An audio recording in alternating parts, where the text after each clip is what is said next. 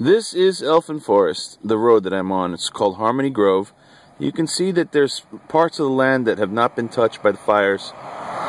This is a historical landmark house that was on a hill. There was lush greens all around, and as you can see, the house remains untouched, but scorched earth right over the entire property, basically. Worth noting, this street is the start of the one side of Elfin Forest. There's two entrances, and we're heading to the other one.